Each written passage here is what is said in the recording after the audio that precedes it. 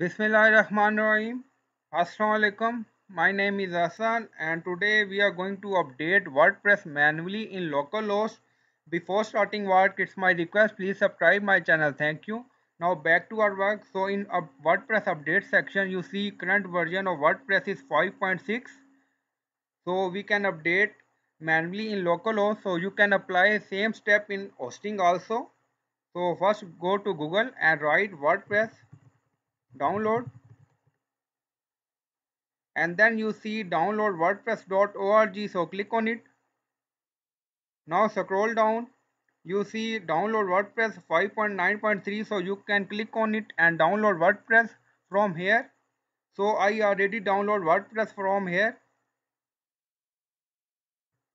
so copy and go to localhost, so C drive, and then WAM64. If you are using XAMPP, then go to website folder there and then click on www. So our WordPress website exists in www folder. So this is web 1. You see web 1. So back to folder. So here you see web 1. So open it and paste zip file here. So this is our WordPress 5.9.3. So you can paste zip file if you are using XAMPP. So you can paste file in your website folder. Now right click on it and extract to WordPress 5.9.3.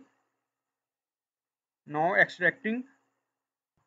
So file extraction done, and here you see, so you can delete some file here like wp admin and wp include folder. Don't delete wp content folder, so delete it,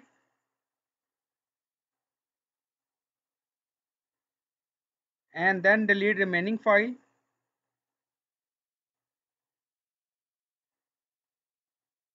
and don't delete wp config.php,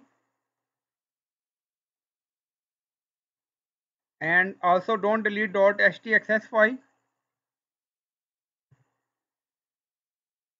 Now go to WordPress folder and copy all these files, wp admin, wp include, and remaining files.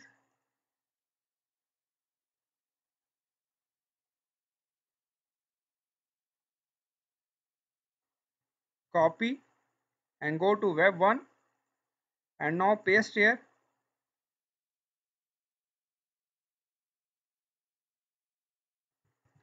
So file paste done, and then go to website again in localhost and refresh the page.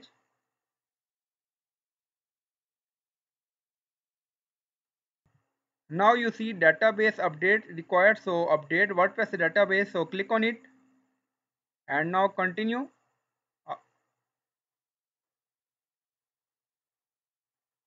and here you see current version 5.9.3. so you can update WordPress manually also, and you can apply same step in hosting also, and go to folder again and delete file extra files.